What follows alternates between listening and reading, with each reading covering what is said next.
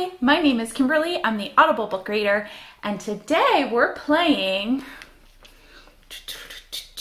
Battleship.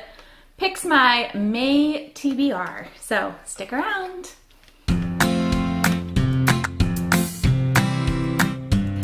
Okay, so before we get into May's game, let's take a look at how I did for March and April. And if you remember, I ended up just combining the two because March and April were quite hectic months, as will May be. I'm sure for everyone. I don't know where the year's gone. I can't believe we're, almost halfway through 2021.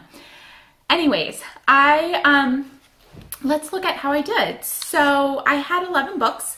The first one was the book that's been on my TBR the longest, and for this I chose the book that had been on my Goodreads TBR the longest that I actually owned.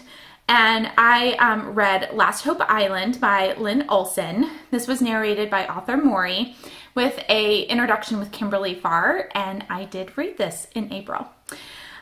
The next one was a chapter that has an art title page, and for this I read the second book in the Morgan Crows series, and I did Wondersmith, and this is by Jessica Townsend and narrated by Gemma Whelan, and I did read that.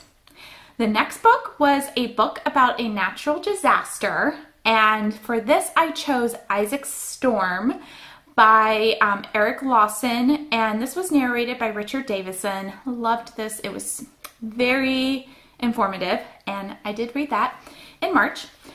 The next book was A Person on the Cover, and for this I was able to do my Hey Reader, Read My Bookshelf challenge, and this was recommended by a friend, and I chose Clean Sweep by Alana Andrews and narrated by Renee Rodman. And I enjoyed that book.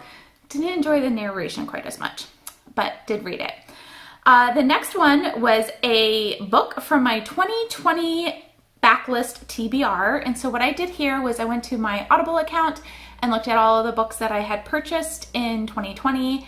And I ended up choosing to read or listen to Dear Luna, the final chapter. This is by Amber Crawley and narrated by Murphy Napier. And I did listen to that and loved it. It was a great ending to that series. The sixth book was Brings Out the Geek in You. Dog. Squeaky toy. So the next book was a book that brings out the geek in you. And for this, I decided to do my last Leadership Academy or Institute book, which was Driving Innovation from Within by Kalan Kiffendorf. And this was narrated by Chris Swanson, and I did get to this in April. The next book was a WTF plot twist, and for this I didn't know because I hadn't read it, but I decided to pick The Thief by Megan Reland Turner, and this was narrated by Steve West. And I was lucky because there was a plot twist in there that I really enjoyed. This is a first book in a series, and I'm excited to go on to the next book at some point. So, all right. Still moving along. I hit a bunch of boats. I think I hit 6 boats in March. So now we're going on to Historical with a Twist. And for this, I was also able to use the Buzzwordathon, which for March was the word time. And for this, I picked a Ripple in Time. So it was a historical but with time travel. This was by Victor Zug and narrated by Sean William Doyle. All right, so the 9th book, I can't believe it. This dog has not played with a squeaky toy in the last 3 days. Okay. Book number 9 was a non-binary protagonist, and for this I chose The 57 Bus. This was by Dakisha Slater and narrated by Robin Miles, and I did listen to this book. The 10th book was A Snake on the Cover. And for this, I chose The Reptile Room by Lemony Snicket, and this was narrated by Tim Curry. Narration was awesome. Tim Curry did an amazing job. So loved listening to that book. The 11th book was a hubby pick, and my husband was super excited to pick out a book for me, and he chose The Killer Angels by Michael Schwara, and this was narrated by Stephen Hoy, and I did get to this one as well. And that was all of the Battleship TBR books. I had a few other books that I had to read, but it wasn't a Battleship. Okay, so let's get on with May's TBR, and for this month I'm going to stick with my original rule that if I hit a boat, I get an extra pick, but only up to 2 times. Again, this month is a little crazy. I have a bunch of stuff due at work, so okay, I'm like nervous. All right, let's see, how many boats will I hit? Hopefully let's just hit 2 and then I'll have 7 books. All right, book number 1. Okay, draw number 1.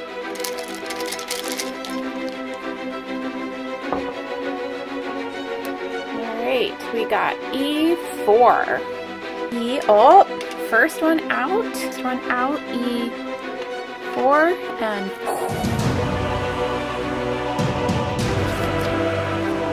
okay, so E4 is a book you're giving another chance. Okay, so book number 1, I got a book I'm giving another chance. And for this book, I decided to go with 1984 by George Orwell. And this book will also hit the Hey Reader-a-thon, Read Your Backlist challenge that I've been doing, which was read a book you should have read in high school. And I think I did read this in high school, but who knows, maybe I only did the Cliff Notes, maybe I didn't read it, maybe I read it and I don't really remember it, but anyways, here we go. George Orwell's 1984. Alrighty, and I hit a boat on the very first try, so let's see how this month goes. Round 2.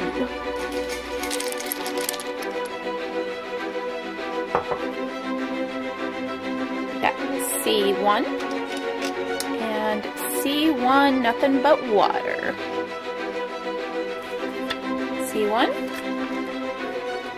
read a middle grade or YA book that doesn't take place in the US or the UK. Okay, C1. So for this one I got read a middle grade or young adult book that does not take place in the US or in the United Kingdom.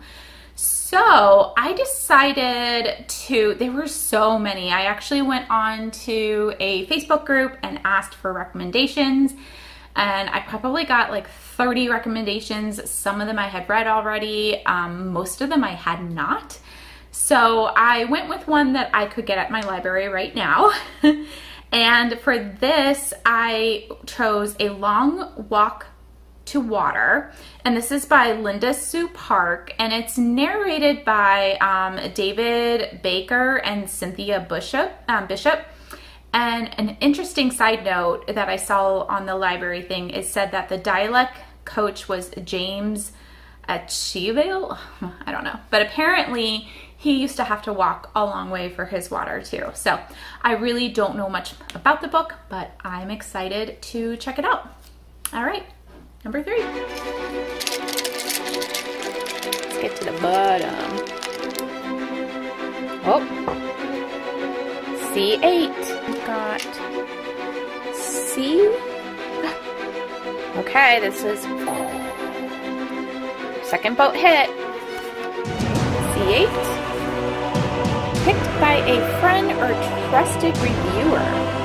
Okay, so for book number 3, I got picked by a friend or trusted reviewer, and for this I decided to text my friend Pauline, who's also in one of my book club, and she, you can see here, I texted her, and she went with Ransom by Julie Garwood. She's told me about this book many times. So I am excited to listen to this. For the narrators that I don't know at this point, I will for sure let you know the narrators as I listen to them. So, okay, let's go on to book number 4. Pick 4. F2. F2. F2. Okay. Kids book in a different language. Okay, book 4, F2. So this one was interesting. I got kids book in a different language. Now, when I was coming up with these prompts back in December, I thought it would be kind of fun to have a kids book. So I have family in Europe and they all speak like at least 3 languages, and I only speak English poorly, but I wanted to work either on French or Spanish. So I decided to take this book, Brown Bear, What Do You See? But in French. And I was gonna just try and look up all the words and translate it. I mean, you know, look it up in a French-English dictionary. So it's a kid's book, it's short. I liked this one because it would go over animals and colors. And I don't know, when I was coming up with the prompts, I thought that would be a fun idea. So we'll see how that goes. So yeah, let's move on to book number 5.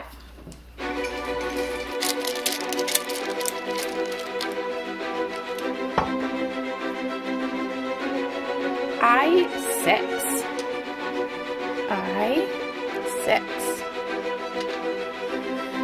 Alrighty, let's do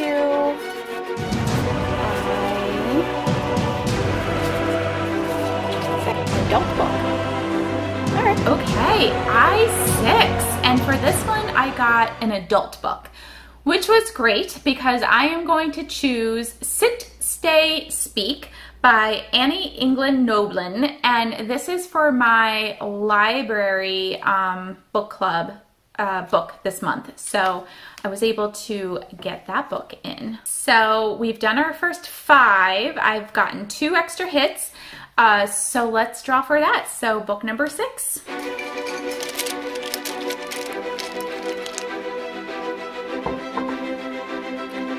D10.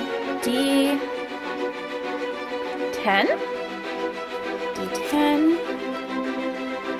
Read a hype book or author. Okay, D10.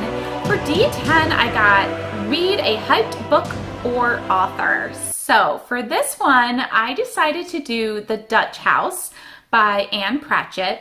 And this book, I've been wanting to listen to this for quite some time. I've been told it was on one of my Booktube, my first Booktube spin list, and out of all of the books on that list, this one got the most comments. Tom Hanks narrates this book, and so I have been really excited to pick it up.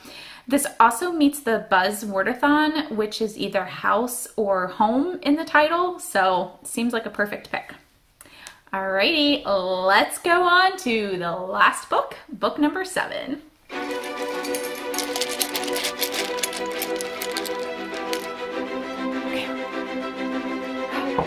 We have F8. Alright, we're gonna hit a boat?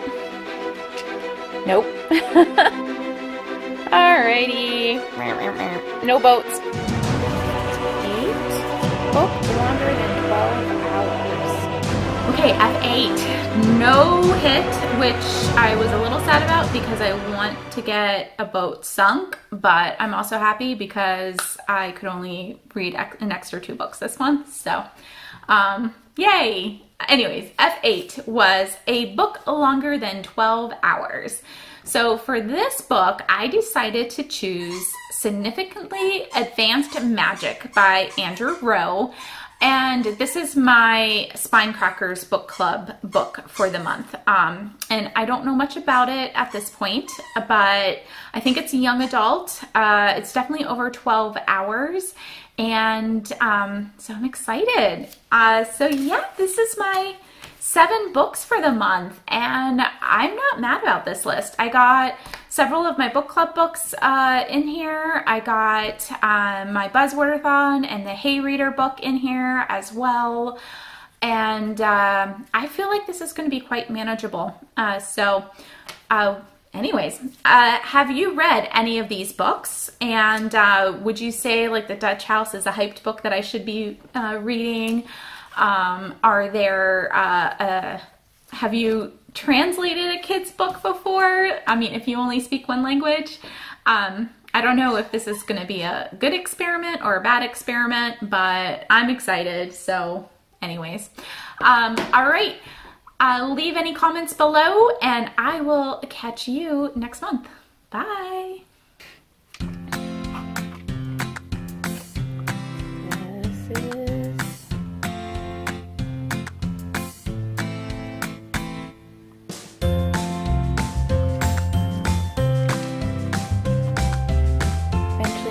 That ship and sink it. And then we got 2, 2, and oh, I guess all of them. Oh, that one has 1. All of the boats left have 2 left. So maybe next month we will sink a boat. So, alrighty.